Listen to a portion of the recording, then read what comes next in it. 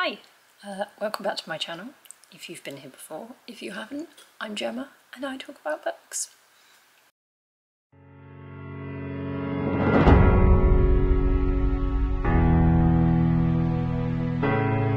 So this video is actually going up a couple of days later than planned. I had a couple of days off sick, I wasn't able to film or edit anything, which is why this is another video being filmed on my lunch break while I'm at work. So today's video, I realised that this is my fourth and I'm yet to show you any actual books. So I'm going to talk about Stephen King and the 5 books of his that I read in 2021. So as I was getting back into reading, I decided to just dive straight into books that I already knew I loved and would enjoy. And one of them was Misery.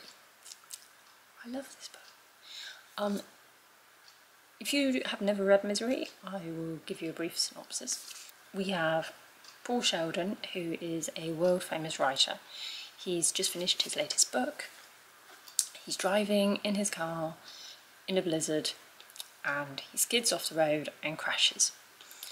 Luckily for him, Annie Wilkes is also driving along that road, and she used to be a nurse, so she basically takes him home and looks after him, in a way. But I'm not giving any spoilers. I think the thing that I love most about this book is that it is a horror that has absolutely no supernatural elements to it. The horror is completely 100% human, real. It is all about the dark and messed up things that one person can do to another. So the only thing that really brings this book down for me is that Stephen King has Paul Sheldon writing a book within this book. So you would expect little extracts in, excerpts, chapters, paragraphs, things like that. But in typical Stephen King fashion, he doesn't know when to stop. So instead of having little excerpts, we have entire chapters of the second book, which are completely irrelevant to the plot of Misery, apart from the fact that their main goal is to it's all for Annie Wilkes and her enjoyment and then her annoyance. And really it kind of ended up just annoying me a little bit. They just went on for too long. But otherwise, I love this book. I will always love this book. Annie Wilkes for me is, I think she is one of the best written human characters ever written. We live in a time of celebrity, of people being obsessed with celebrities. And so I think there's a really fine line between just scrolling through Instagram or on Twitter and then keeping a celebrity in your house. Maybe the line isn't as wide as we'd hoped it would be. I think she has a very well sort of defined moral compass, in that she knows right from wrong and how people should treat her. It's just her reactions back to them maybe aren't quite so well judged. I'm going to make a quick disclaimer now. As I said, I read Misery first because at the time it was my favourite book. But I then had that sort of dilemma of what do I read next, and looking at my Stephen King collection and being like, oh, I don't know which one to pick. So I came up with the idea of reading them all chronologically, which works fine, except I have obviously started out of order, so I have failed at this before I'd even started without realising. So what I'm going to do is, when I get to the point where Misery would be chronologically, I'm just going to pop a link in to say, come back to this video. Because yeah, otherwise the whole thing's out of order. So the next book that I read was obviously the first book that he published, which, if you don't know, was Carrie. And, you know, if you've not read this, Carrie is a teenage girl in school who is horribly bullied by her classmates and has a very religious, God-fearing mother. An event happens, no spoilers, and chaos ensues. That is all I will... That's all I'm going to give away about this, because it's very difficult actually to talk about this book without kind of giving away the entire plot. It's a very basic premise, it's a very basic plot. There aren't really any huge twists and turns or anything, so yeah, I'm not going to spoil anything. This was my second attempt at reading Carrie. My first attempt kind of failed dramatically. I was about 14. I was also bullied at school, so really didn't want to be reading about another girl being traumatised on a daily basis.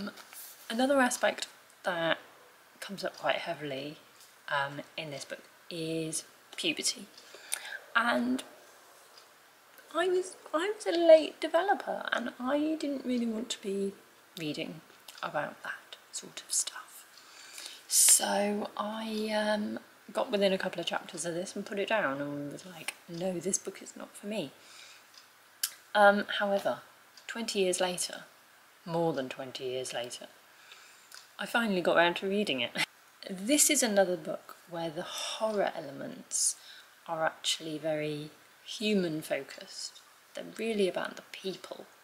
So I don't think it's a spoiler to say that Carrie is telekinetic. It's written on the back of the book. So she can do things and move things with her mind. And I mean, it causes some problems.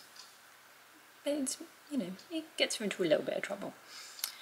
But the horror is involving Carrie's mother. She is a terrifying character. Absolutely brilliantly written.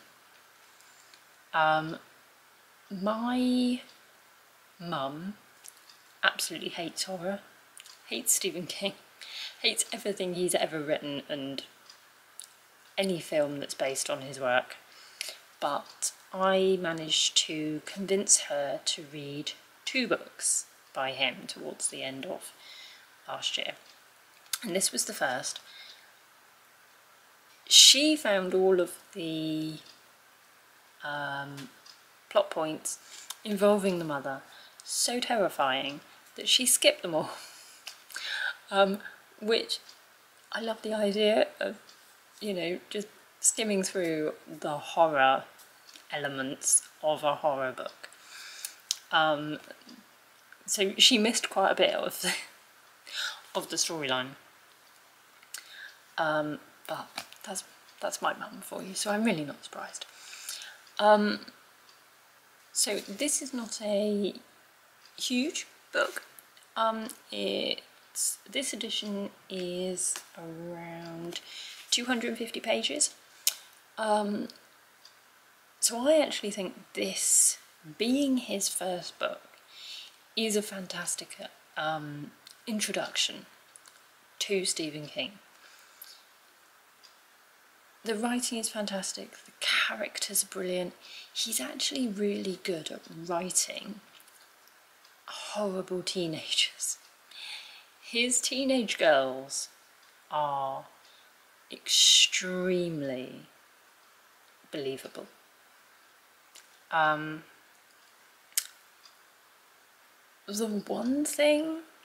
one issue I have with, I'm not just going to name him, it's most male authors.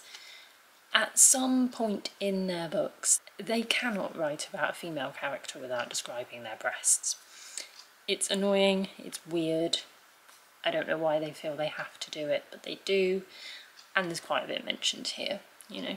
Teenage girls, at some point they're in the shower, it comes up. It's all mentioned. It's very annoying. Just try and get past it. So the next book that I read by Stephen King really, I don't know why I keep saying his name, because I think we've worked out by now that this video is about Stephen King, but it's a habit. The next book I read, this surprised me so much, because I really wasn't convinced that this was going to be my cup of tea, that I was going to love it. This ended up being my favourite book of last year, and that is Salem's Lot. If you have not read this, it's about vampires. I'm not really sure that I need to say anything else. And this is where Stephen King comes into his own. This is where you realise just how incredible he is at writing small town, people, creating a community, creating a huge cast of characters. He just name drops characters all over the place. And then they might never appear again, but it's just this idea that they're all there, surrounding the main group, but it just gives a sense of scale to the town. So this is set in a small town called Jerusalem's Lot in Maine, and I mean, it's written in such a way that you really can imagine just walking around it and knowing where things are and where people live and where everybody is. And it's kind of a masterpiece in how to actually set a book and create that place. So I think this originally was a short story, which was in one of his first collections. And then he expanded it out into a novel. I think, I might be wrong. If I'm wrong, let me know in the comments. As I said, this is about vampires. These are not Twilight, you know, fantasy vampires. These are terrifying. These are invading your town, your homes, killing people, spreading it like a virus. It's so atmospheric. But as I say, he creates these characters so much, you become so invested in them, that as you're going along, you really have no idea who's going to survive, who's going to get killed off. And by the end, you just have no idea how this is going to finish. And also, my favourite character in this was Matt Burke. I thought he was absolutely brilliantly written.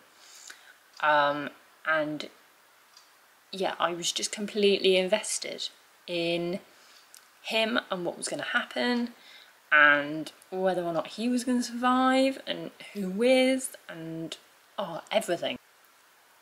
Also, can we just take a second to admire that cover, because I love it. This is just a mass market paperback edition from, I think it's about 10 years. Yeah, December 2011. I love it. It looks like a proper vintage copy. I got it on eBay. It's in super good condition and I love it. Okay, so this next book that I read is the second book that I gave to my mum to try.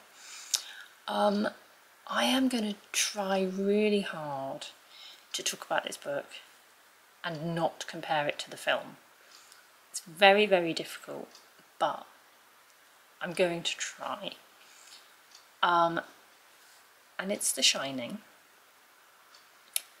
It's probably one of his most famous books, and it is absolutely brilliant. However, as I say, my mum hates horror, really didn't want to read this because she had seen the film when it first came out. The only way I could get her to read it was to tell her to completely forget about the film, to remove any kind of mental images of Jack Nicholson and Shelley Duvall, and to remember that there are 5 main characters in this book. Jack Torrance, his wife Wendy, their son Danny, Dick Hallorann, and the hotel itself. That is the one thing that you have to remember when you go into this book, is that the hotel is a character. It's its own entity. As much as I think the film was great, and visually it is stunning, I personally don't believe that Stanley Kubrick either read the book, or if he did, he actually understood the plot. Because as great as the film is, it may have been inspired by, but it is not an adaptation of The Shining. So for anybody who has not read this, we have a family. We have Jack and Wendy Torrance and their son. Jack is an alcoholic. He is physically abusive to his son, mentally abusive to his wife. And he is offered a job as the winter caretaker of a hotel, an isolated hotel. And they get there and things happen. So if you don't know what the actual Shining is, it is a power that Danny has, which is similar to being psychic, in that he has visions. He doesn't necessarily understand what the visions are, but he has visions. So things happening in the hotel while they're there. Obviously I'm not going to give spoilers, but it becomes obvious that there is an evil force that wants Danny's power, and the easiest way to get to it is through Jack. So this story is basically good versus evil. Will they survive the winter? Will they make it out of the hotel alive? Will Jack overcome his demons, his problems? I did mention another character earlier of Dick Hallorann. I'm not going to tell you who he is or what he does, other than to say he is the hero of this book. He is the best written character in this book. This book is all about atmosphere. I mean, it's the perfect winter read if you like being terrified. There's an audio version on Audible which is absolutely fantastic. My one tip though is, if you are working somewhere and you need to go down to the basement don't be listening to the audiobook at the same time. Because I did, and it was terrifying. And I've never got out of a basement so quickly. So yeah, don't do that. And then finally, I tackled The Beast. The final Stephen King book that I read of 2021 took me a month to finish. And that's this just... I mean, I don't even know where to start with this one, to be honest. So something I didn't realise at first is that there are 2 editions of this book. When he first wrote this in 1978, he wasn't the massive, great, big sort of superstar author that he is today. And he wrote this enormous book, and his publishers basically said, no, you need to cut it. So he edited it right down, took a massive amount out, got it published. He then became the massive author he is, and his readers basically said, well, what did you take out? What happened? So his publishers went back to him and said, can you put all this stuff back in again? This edition that I have is from 1991, and it is just over 1,400 pages. I listened to this, I read it from the physical book, but I also had the audiobook on the go because I knew otherwise I wouldn't get through it all. But I had my dad's old edition.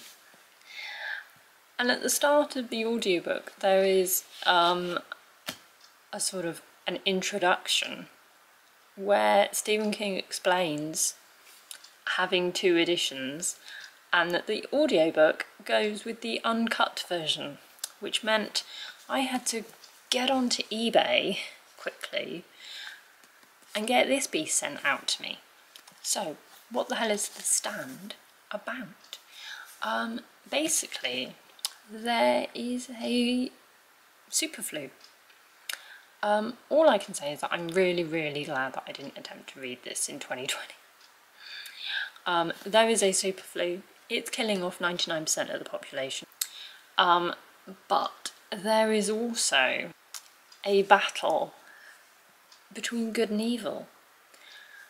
And so the survivors of the superflu, they're not necessarily just going to get away with stuff.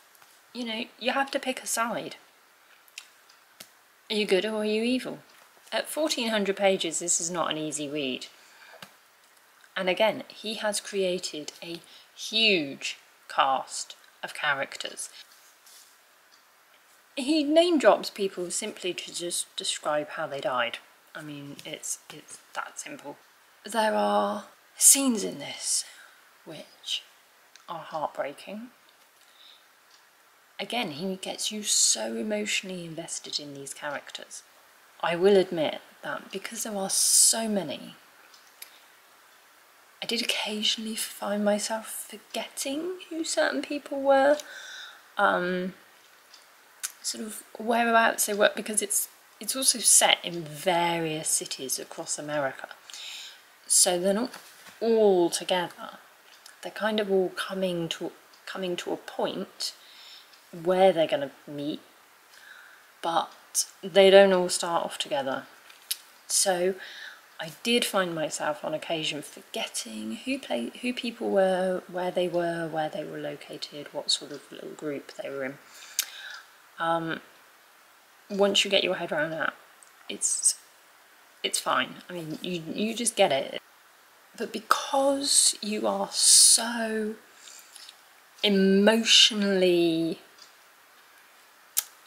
with these characters, you have been following them. You have been watching people around them dying in horrendous ways. It's a book that by the end, you're physically exhausted. It's kind of tiring reading about a super flu, especially when there's, you know, a pandemonium going on around you. However, when you have gotten through his longest book to date, and I think it's still his longest book to date, you do feel like you've really achieved something. This is definitely a book, I think, if you can say you've read it, you can kind of feel proud of yourself. So they are the 5 books by Stephen King that I read in 2021. The next one that I have on the list is Night Shift, which I believe is his first short story collection. I think what I'm going to do with that is slow down a bit and actually only read 1 story a day, possibly. So if you want to know what my immediate reactions are to those stories and to any other book that I read, check out my Instagram, because I do post a quick review as soon as I've read it, pretty much. So let me know in the comments if you have read any of these 5 and which were your favourites. And also, if you've read Night Shift, which short story would you recommend the most? I'm obviously going to read them all, but yeah, I'd love to know which ones you love. So I will be back with another video. Bye.